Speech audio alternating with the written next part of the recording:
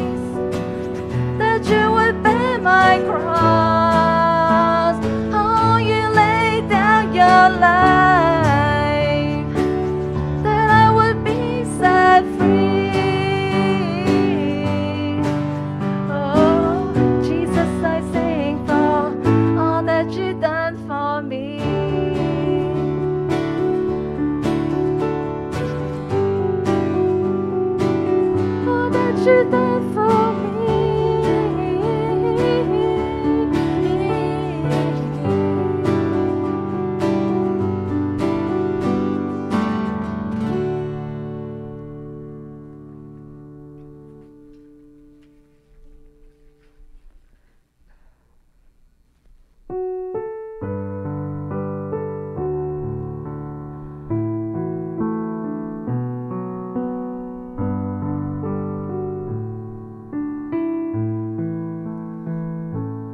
Bless the Lord, oh my soul, oh my soul. Worship His holy name. Sing like never before, oh my soul. I'll worship Your holy name.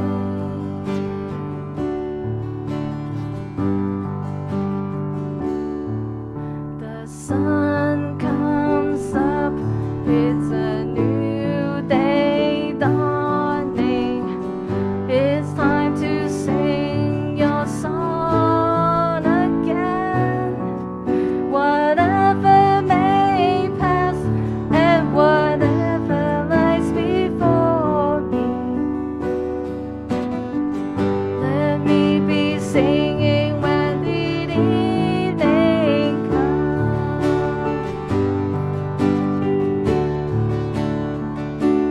Bless the Lord, oh my soul, oh my soul. Worship His holy name. Sing like never before, oh my soul.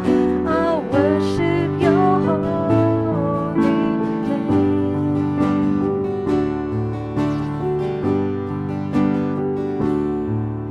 You're rich in love and You're slow to anger.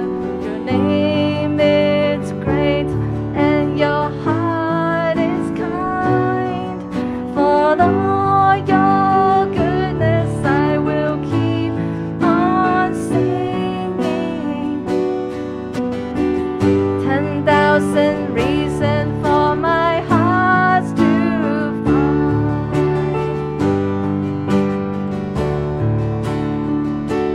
Bless the Lord, oh my soul, oh my soul. Worship His holy name. Sing like never before, oh my soul.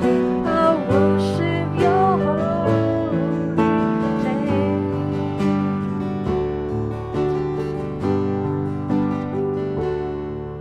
And on that day when my strength is failing, the end draws near and my time has come, and still my soul will sing Your praise unending. 10,000 years and then forevermore.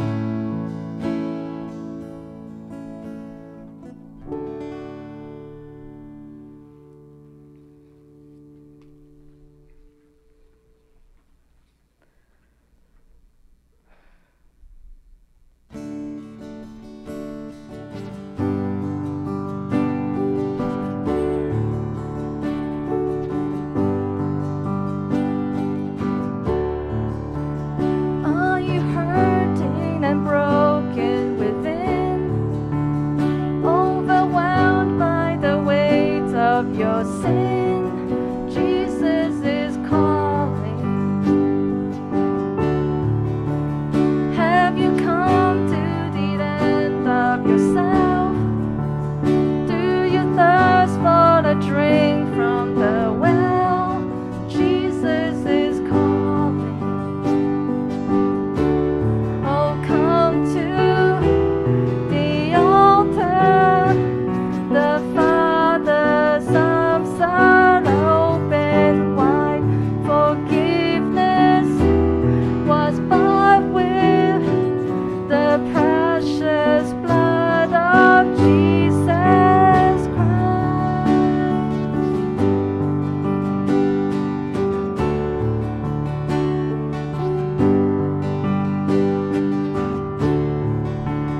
Leave behind your regrets and mistakes. Come today, there's no reason to wait. Jesus is calling. Bring your sorrows and trade them for joy.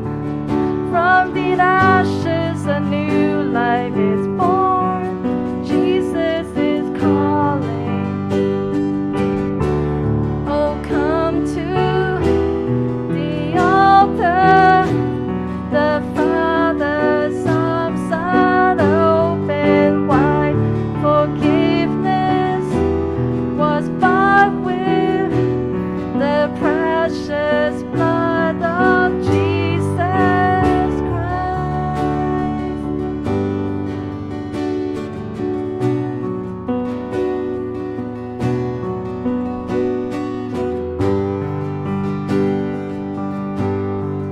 Oh, what a Savior! Isn't He wonderful? Sing hallelujah, Christ is risen.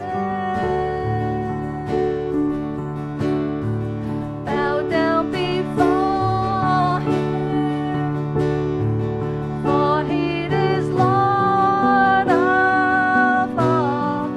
Sing hallelujah,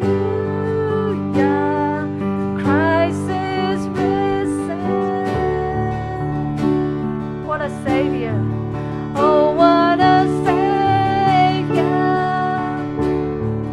Isn't He wonderful? Sing hallelujah, Christ is risen. Bow down before Him, for He is Lord of all. Sing hallelujah, Christ is risen.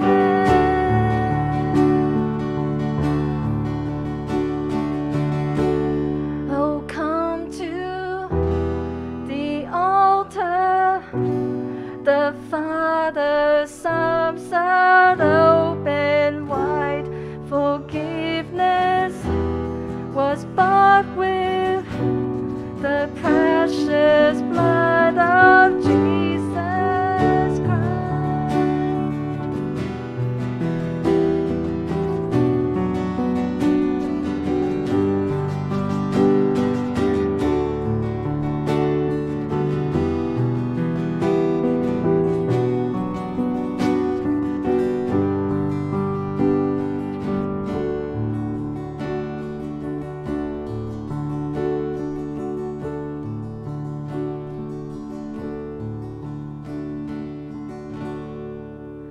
Bear your cross as you wait for the crown.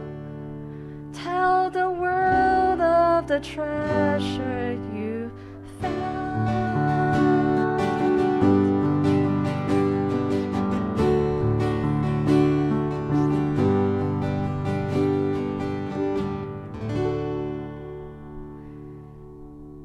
Lord, you are the treasure that we have found. There's no other treasures that in this world can be as near as you, because you save our life, You redeem us. You redeem us from the place where we have actually no power to ever come close to you. It is through the blood of Christ. It is only through the blood of Christ that we can be cleansed. God, thank you that you know the reality that we're in. You know the nature of man. You know how we are so capable or thinking we're capable of doing things and gaining things and protecting and controlling things around us so that we are safe, so that we can be saved one day when we have to meet with you. But there is nothing we can do to rescue our life except placing our trust in you. Lord, I pray that you turn our life upside down. We think that our life is in control right now, but may we turn it upside down so that there's nothing else we realize that we have control over, but yield our control to you. It's only when you come and change us, transform us, make things new, show us things that we've been holding on to so badly that will result to nothingness. Open our eyes to see the destruction, any one of us that we're heading to right now because of our sin. But turn our hearts to you and let you change us. God, we all come before you, whether we are believers or not believers yet. God, we all come to you to confess of our sin. Of our sin. We are no better than anybody around us. But except because of Jesus Christ's blood that cleanses from the inside out. Thank you, God. Thank you, God.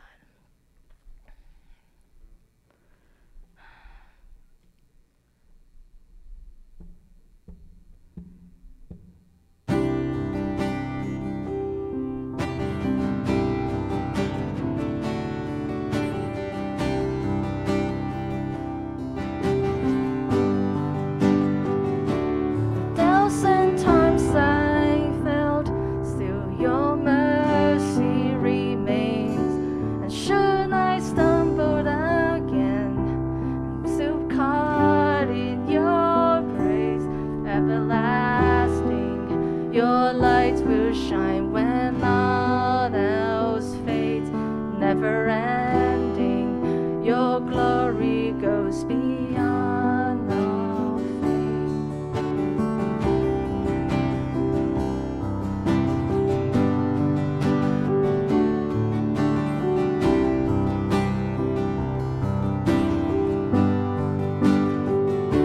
Your will above all else, my purpose remains. The odds of losing myself in bringing you praise, everlasting. Your lights will shine when all else fades, never ending. Your glory goes beyond all fame. In my heart, in my soul, Lord, I give you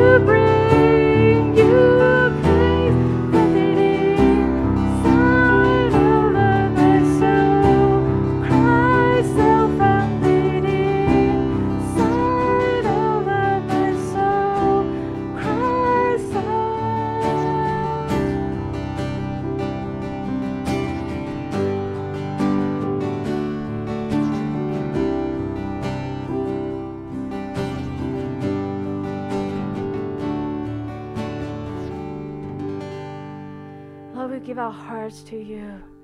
That, Lord, I pray that you will go deep inside. We allow you to come deep into our hearts, in our mind, and really turn things around.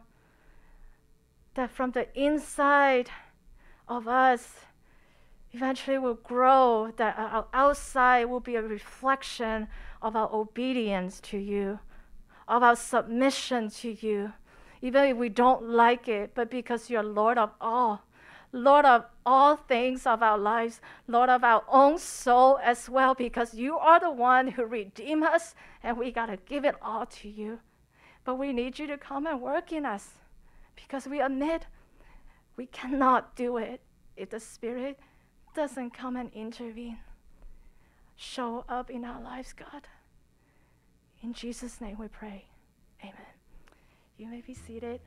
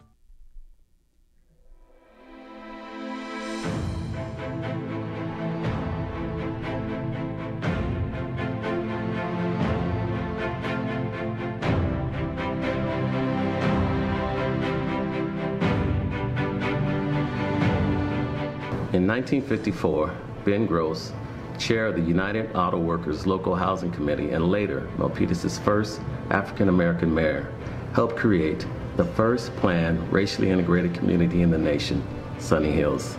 Family residents, the Sunny Hills United Methodist Church, the Milpitas Post, state and federal government officials mutually supported this effort.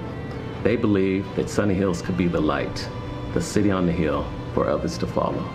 There are churches in all sectors of our community, and when Milpitas was first formed, I think that was what created the foundation for a great city that has a conscience, a moral conscience. Milpitas is a city which is founded with a multitude of people from different experiences and backgrounds. And our community is one that prides itself on embracing others, regardless of their beliefs, their backgrounds, their races. We are here for each other. I think in Milpitas we're very fortunate because we have a really, really good relationship with the community, and we have a lot of support from the community. In 1829, Sir Robert Peel had 9 principles of policing, and amongst them, one of them was that the police are the community and the community are the police. And it seems if you look around all throughout the nation that that message has been lost. But here in Milpitas, it hasn't. It's still very, very much the case. Recently, the Milpitas National Day of Prayer demonstrated the foundational gift of this city, of diversity and unity, as leaders came together from all over the city to pray for and to bless our community. We're going to celebrate the National Day of Prayer. Prayer's been going across America all day. We are letting our requests and prayers be known to God on behalf of the city of Milpitas in so many different areas. Father, for every parent, God, that has cried themselves to sleep, for every parent that's ever worried how they were going to make it financially, Lord, how they were going to support their family, I speak the name of Jesus, the name that's above all names. Those in our community that are struggling just to get by, struggling for housing, for those that are desperate for mercy and compassion, your compassion, Lord God. Oswald Chambers said that prayer doesn't prepare us for the greater work, prayer is the greater work. And that's why prayer is so important. I've seen prayer happen every single day here in Milpitas. We are among worshipers here in town. And prayer is something that we can all connect with. We connect with it through our heart and through our souls. And so prayer is very much alive in establishing Milpitas as a model for the nation. Nothing happens without prayer. When we cry out to Jesus, mountains move. We must continue to pray for our city and the hearts of its people. Milpitas has the foundation that our valley and nation need, a gift to reconcile diverse groups of people to live together in peace and harmony. A city on a hill with justice, love, compassion, and unity. Let's join our leaders and build upon this foundation through prayer and engagement. Come help us shine the light and be a beacon of hope. Milpitas is still a work in progress to fulfill the dream that Dr. Martin Luther King once challenged our nation to have, where all of God's people can live together in peace and harmony. Would you join us as we seek to make Milpitas that shining city on a hill, where that dream can be fulfilled, and people can be blessed, and God can be glorified?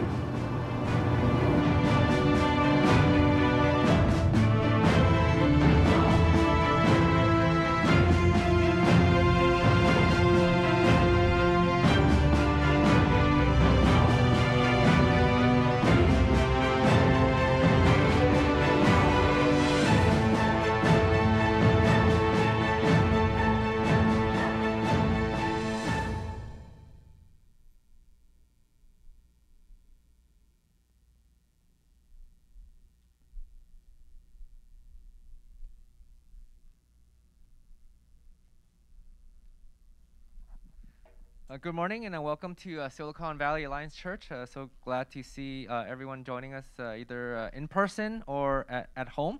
And I do want to welcome especially those that are joining us for the very first time. I know in our midst we have Kylie visiting us from Cal State East Bay. So do welcome her afterwards. Want to highlight a few important announcements.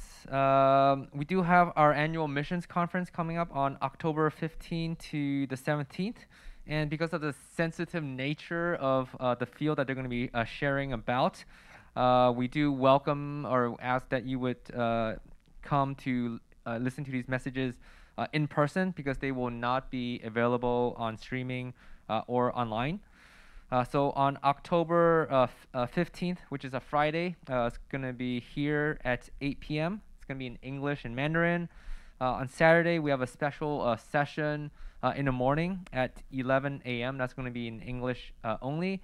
And then again, Saturday night at 7 p.m. it's going to be in English and Cantonese. And then on Sunday, they're going to be sharing at 9:30 during the English worship, as well as the English and Mandarin, as well as in English and Mandarin at 11:15. And then for those that are going to be worshiping online, there will be something separate that you're able to experience some of the mission messages as well. Do want to remind you that we do have a missions pledge form that you can fill out online. And then also continue to pray for the nominating committee process. We do have a insert in your bulletin. Please fill that out by October 10th. And then we are reopening up our parking lot fully, so you can park anywhere that you want. And also, as we exit after service today, we will no longer be going through the doors on the right-hand side, but you guys will be going through the same doors that you entered in this morning. So let's join our hearts as we pray together. For our Lord God, we worship you. You are this amazing Father. You are the God of Abraham, Isaac, Jacob.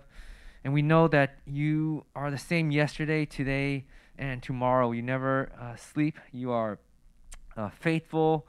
You are trustworthy. You are almighty. You're worthy of all our worship. And we do pray for not only our city here, but also our surrounding communities as well. We pray, Lord, that the leaders that are leading a lot of things that are going on, that you would give them honesty, humbleness, integrity, whether or not they know you or not. But Lord, we know that you've put them in a place of authority for a certain reason. And we pray, Lord, that you would use them in a mighty way.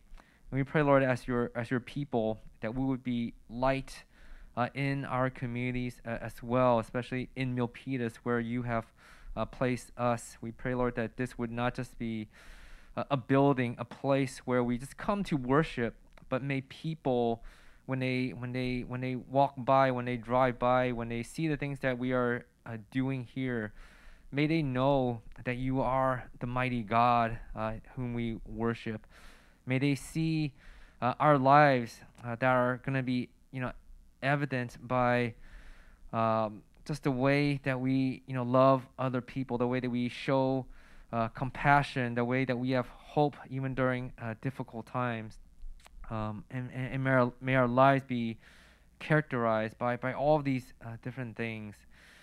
And so, Lord, as we come before you, we do just pray that you would transform this area. May you bring renewal to this place where we know people don't know you, where we know there is a lot of sin that's going on. There's a lot of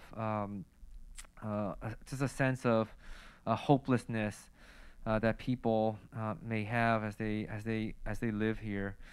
And so, Lord, we know that by our own strength we're unable to do much, but Lord, we know that you are able to do great things in our city and in this area. So, Lord, we pray that you would move mightily around here. And we pray, Lord, for many of us who might also be just experiencing a lot of challenging moments in our lives. And we pray, Lord, that you would remind us that you are, our Father, that you love us, that you never forsake us. And may you give us the health, the security, the safety that we do not deserve. But Lord, we turn to you because we know that you are always there for us.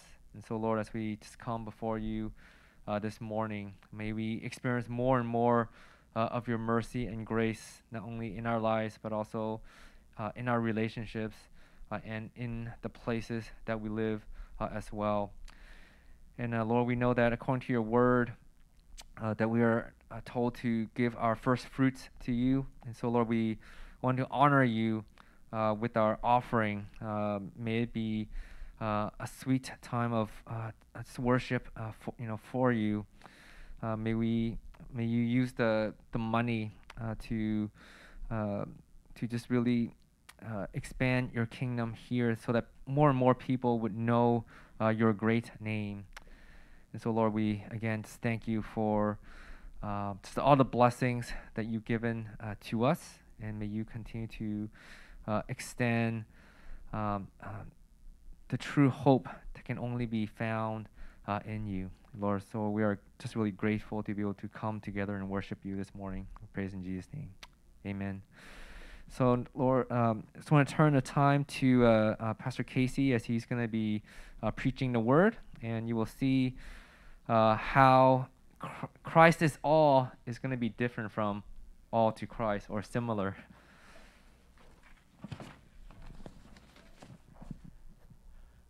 Thank you, Pastor Warwick.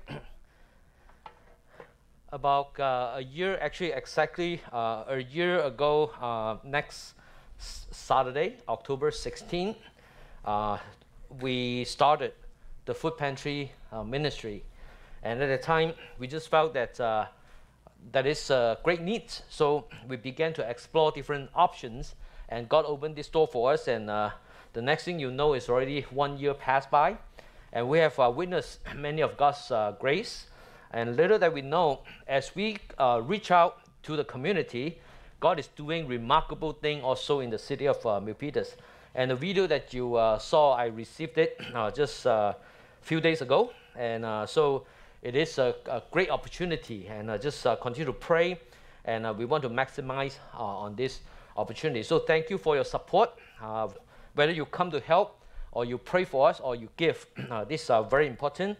And let's pray for revival for the city of Milpitas. As we continue on in this series, All to Christ, today, as you read Colossians chapter 3, verses 5 through 17, at the end, you see this line. It says that Christ is all. And I found myself into this familiar pattern. As I read these passages, I found myself agreeing with it. But at the same time, I ask myself, is Christ all? How is Christ all in my life? And often that gives me a very different picture. So this morning, as we get into these not so long passages, we just want to ask this question. Yes, Christ is all intellectually for all of us, but is Christ all? How is Christ all in your life? Colossians chapter 3, verses 5 to 11, it began with this very important word that we often ignore. Therefore. Every time when you read the word therefore, yes, you can continue on and just don't pay attention to it and keep on reading. But if you really trace back, I think you will have the context fully, and you can enjoy the passage or understand the passage a lot better. So when you have this therefore, you have to read back. And I want to remind you, actually you cannot go back just the last 4 verses. You have to go all the way to the last paragraph in chapter 2. And so I give you a little bit of a pictorial thing. So something is missing, right? Chapter 2 ends with verse 23, but it should not jump all the way to chapter 3, verse 5. What about chapter 3, verses 1 to 4? That is the passage that we actually covered last time. So it says that since you die with Christ to the elemental spiritual forces of this world, why, as though you still belong to the world, do you submit to its rule? Do not handle, do not taste, do not touch. Christ is all, but is Christ all? And as Paul continued, he wrote these rules which have to do with things that are all destined to perish with use are based on merely human commands and teachings. Such regulations indeed have an appearance of wisdom, attractive, with their self-imposed worship, their false humility, and their harsh treatment of the body, but they lack any value in restraining sensual indulgence. And then because of this, based on these foundational verses, Paul continued on to say that put to death, therefore, and he continued. But as I said, there is another portion before we get to chapter 3, verses 5 to 11. So since or therefore, in this case, this since is like therefore. So this is actually the first of the two, since or therefore. It talks about, since then, you have been raised with Christ, set your hearts on things above, where Christ is seated at the right hand of God. Set your minds on things above, not on earthly things. For you die, and your life is now hidden with Christ in God. When Christ, who is your life, appears, then you also will appear with him in glory. So again, this few verses, it is kind of unusual because Paul normally talks more about death to ourselves. But in this juncture, he actually focuses on how we live. This life we actually live, if you go to Galatians 2, Paul talks about, it's not I who live, but Christ lives in me. And the passage today is actually the second therefore. Because of the foundational experience or identity that we have experienced in Christ, outlined in chapter 2, verses 20 to 23, we continue on. And Paul asks us to do two things, and then he wrapped all these things up with another kind of a reasoning or another reminder of our identity in Christ. So here you can see very clearly four things, or maybe three things. Put to death, rid yourself, and put on the new self. If you're writing a paper, 2 negative and 1 positive. But in order to have the positive in verse 10 to happen, the 2 negatives has to happen. And again, as you look at it, it is not difficult to understand. As the Bible talks about, put to death, therefore, based on what we experience, based on the identity that we have in chapter 2, verses 20 to 23, we ought to put to death whatever belongs to your earthly nature. Sexual immorality, impurity, lust, evil desire, and greed, which is idolatry. Because of this, the wrath of God is coming. So it's very simple, very direct. But the problem with this type of teaching, sometimes I feel that the longer you are the follower of Christ, we cultivated this kind of attitude. I call it a dismissal attitude when we read this Bible. I don't know about you, but as I read these few very short verses, before I even finish, I began to dismiss everything. And as I continue on reading with this dismissal attitude, one thing jumps out. It ends with idolatry. It ends with idolatry. When we think that we are actually better, we don't have problem with sexual immorality, impurity, lust, evil desires, and greed. But can we say the same with idolatry? So to me, I think this is not an exhaustive list of earthly nature, but exemplary list. Idolatry is the issue that we all wrestle with. What is idolatry?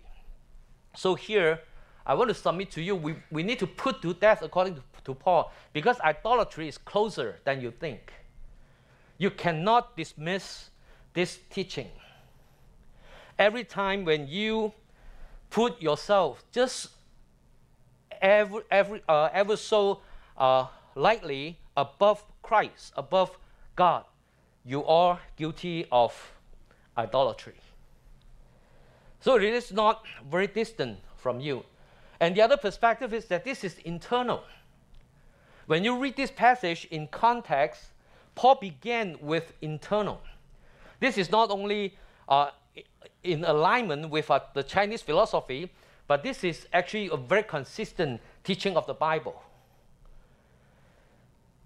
The writing of this of God's word is not for you to hold it on someone else's head and hit it on the head. When you read the Bible, it's for you. And I know sometimes we get into this kind of attitude that we are listening sermon for others. Even now, when you hear these words, sometimes you go like, I wish so-and-so is here. This person needs to hear this. The Bible is never meant for you to do that. It is meant for you, for us as individuals. Are there any idolatry in your life?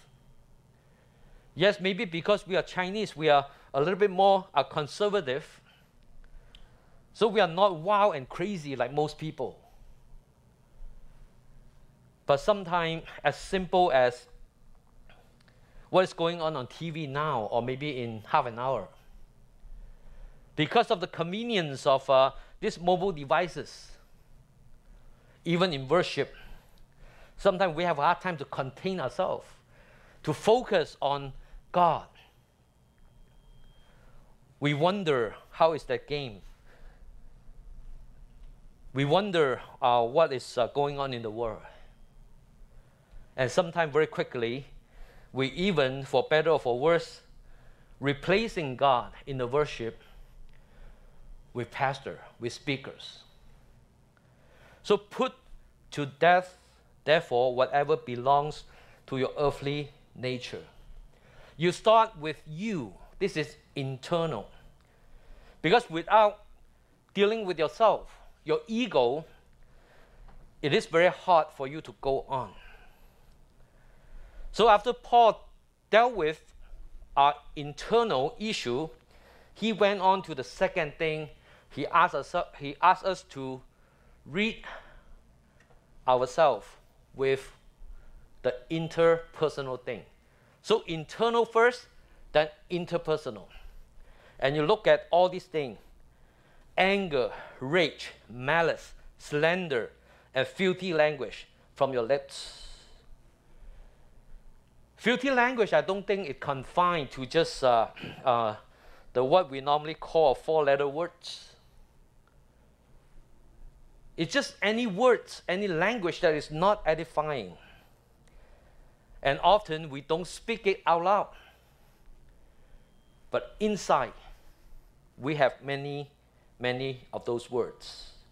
Anger, rage. Yes, when you lost it, you display anger. But what about when you are composed? Are you not angry? What about malice, slanders? How often we rationalize a loss of the conversation behind certain peoples. And then we even make it sound okay by saying that I don't want to slander, and then we went on. Read yourself. So sinning against one another is easier than you think. You know, we are actually working on the series for next year. And we probably will open 2022 with this series on unity. Preliminary, we are leaning toward the cause of unity. Often we talk about unity. But do we know what unity is? Are we willing to pay the price to attain unity? Then you go and you read the Gospel of John, starting from chapter 12 or chapter 13, all the way to about maybe 17, 18. You read the one single concern Jesus had before he went on to the cross is what? That we may not get along. So we start with internal, and this putting death to whatever inside us will allow us, enable us to also have a better interpersonal relationship, especially in the world that we live in today. There is no authority except for one. That is you. We rest so much because information is so accessible to all of us. And everybody become an expert in every single field. And when we come together to have fellowship, supposedly, we argue, we disagree, to a point that my opinion is the most important, I is the most important. But you need to internally put to death on the earthly desire or earthly natures. And you need to rid yourself of anger, rage, malice, slander, and filthy language from your lips. And do not lie to each other, since you have taken off your old self with its practices. And the third thing is that we are to put on the new self. This is actually very easy to understand. Paul likes to use this concept like you're changing something, changing your clothes. Because we live in this tainted world, so you have to remember one thing. This changing, putting off the old self and putting on the new self is a constant thing. Salvation is once for all. As we celebrate communion today, what Christ has done for us is once and for all. But as you go through life every day, this putting off the old and putting on the new is a daily thing. It's a constant thing. Whatever you put on will get dirty. Whatever you put on, the new one, the new clothing, the new clothing that you like so much will be tainted. So this is a continuous thing. Internally, we need to put to death our earthly nature. And interpersonally, we need to be careful how we interact with one another. Upholding not how you feel, not holding not what you believe, but holding on to what Christ expects of you and me. And this is a constant thing. Put on the new self. And victory is more attainable than you think. So this is not hard. It is hard when you want to do it yourself, when you want to force yourself to not get angry, not to slander, not to speak evil of someone else. That's why in the beginning I asked this very simple question. Christ is all, but is Christ all in your life? We need to come before the Lord and bow before Him. Then it is very important. This is also another thing that I think we need to learn very much. After all these things, and I thought it was really interesting when Paul talks about putting on the new self. Just like the way he talks about this put to death the earthly nature, he likened the earthly nature, all this immorality, impurity, lust, evil desire, and things like that, to idolatry. Here, as he closed this a portion of the scripture, he likened this putting on the new self to the Garden of Eden. The original intended purpose of God's creations of you and me. When we put on this new self, we are being renewed in knowledge in the image of its Creator. And this fact, or maybe we call this a salvation, a gospel, is for what? Is for whom? It is very important for us to remember this.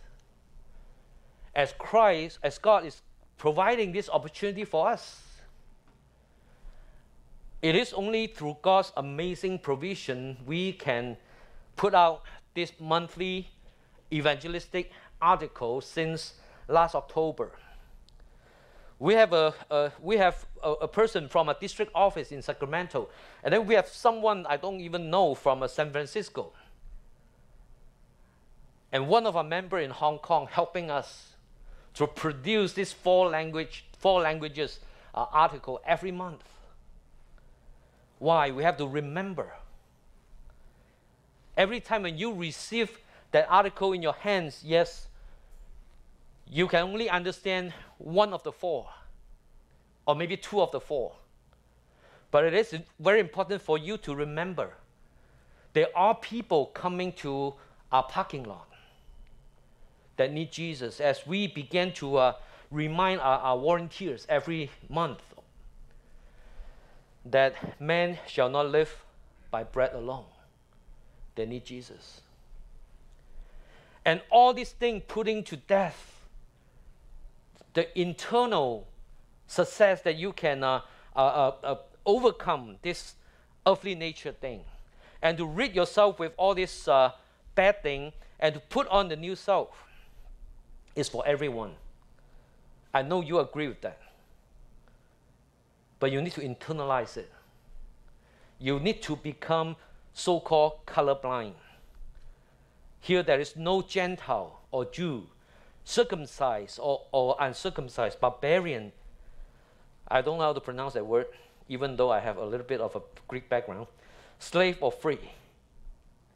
It doesn't matter whether you know this particular culture or not. Maybe you're like me, you cannot even pronounce their name. But you have to know, not just agree. There is no Gentile or Jews. Race doesn't matter. Circumcised or uncircumcised. Your spiritual condition doesn't matter. Barbarian, civilization doesn't matter. Slave or free, economic status, social status doesn't matter. It matters, but it doesn't matter before Christ. For Christ is all and is in all of the above. Christ is all for Gentiles and for Jews. Christ is all for circumcised and uncircumcised. Christ is all for barbarian, and the word that I cannot pronounce is slave or free. Christ is all. But is Christ all in you? Let's have a moment of silence as we prepare our heart to receive communion. Let's pray that God allow us to also, again, not just agree because you have already agreed for a long time, to truly see beyond ourselves, beyond our culture, beyond our church. Christ's body is not just broken for you. Christ's blood is not just shed for you. And this victory, this easily attaining victory, is attainable when we are willing to surrender to Christ. And as we pray, we're going to respond in this familiar hymn, very simple hymn. We will only sing verses 1 and chorus. It says, all to Jesus I surrender, all to Him I freely give. I will ever love Him and trust Him. In His presence daily live. And I surrender all. I surrender all. All to Thee, my blessed Savior. I surrender all. I grew up singing this song every Sunday during offering. So my word, every time when I heard this song, I have this overtone like you give all your money. But actually it's more than that. You give your all. Are you willing to surrender all? If you're not, Christ is all in theory, not in your life. Let's sing this together. All to Jesus, I surrender.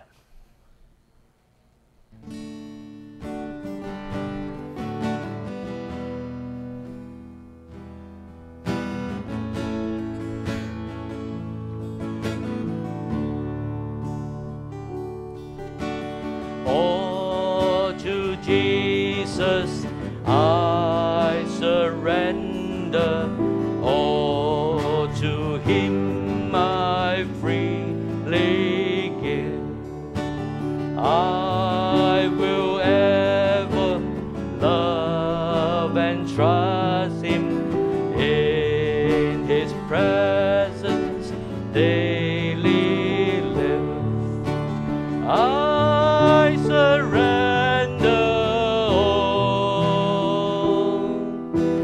I surrender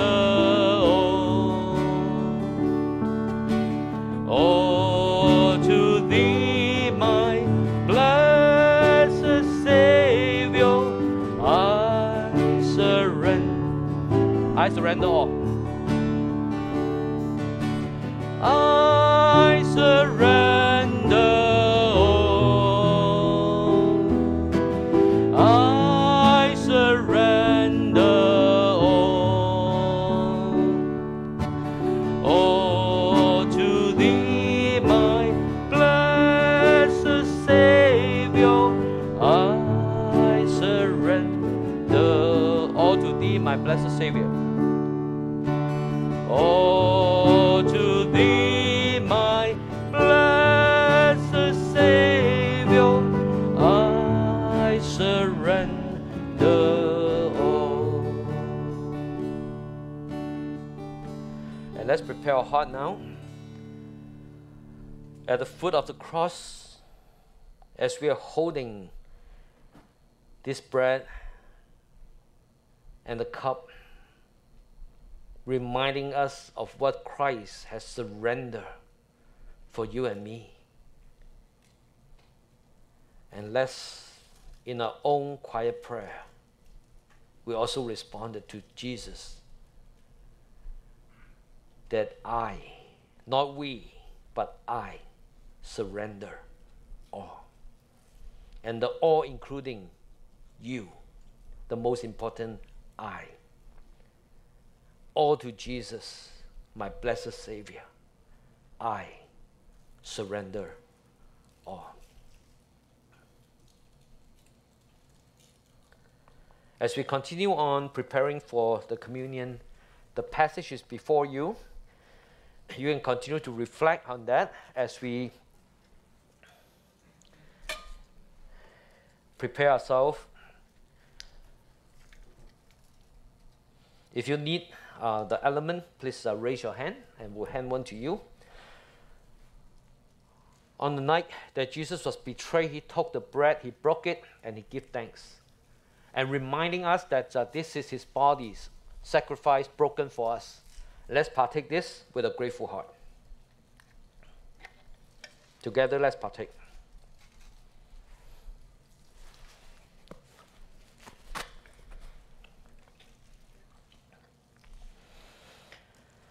What Paul asks us to put to death and to read for ourselves are the things that the Bible clearly calls sin. And the biggest sin is we live according to us and not Christ. But this is a cup of hope, for without the shedding of the blood, there will be no forgiveness. Let's partake this, understanding that Christ's blood has shed for you and me. So not only we can be forgiven, we find strength to deal with sin. Let's partake together.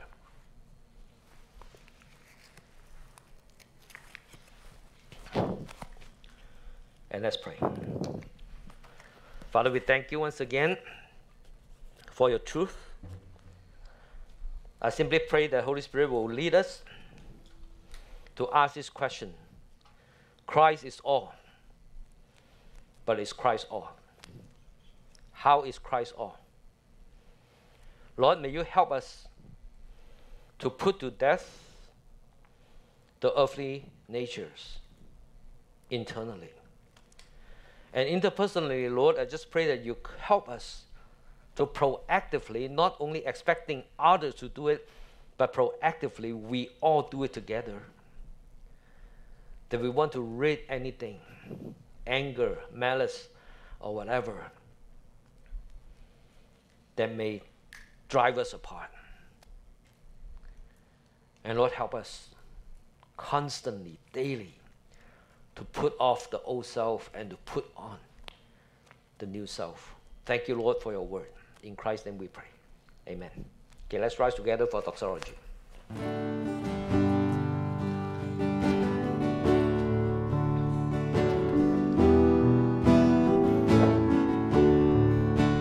Praise God from whom all blessings flow. Praise Him, all creatures here below.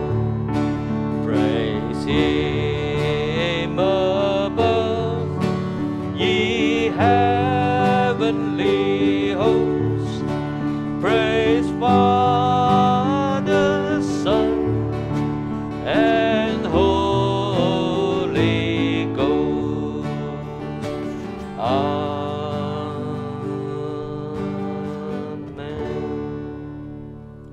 Let's receive the benediction. May grace, mercy, and peace from God the Father and from Jesus Christ the Father, Son, be with us in truth and in love. In the name of the Father, the Son, and the Holy Spirit. Amen. Thank you. You may be seated. You are dismissed after a moment of silence. Remember exiting through the front door. And just want to remind you, church-wide prayer meeting is today online at 2 p.m. So please join us. We do need you to stand with us. Thank you very much.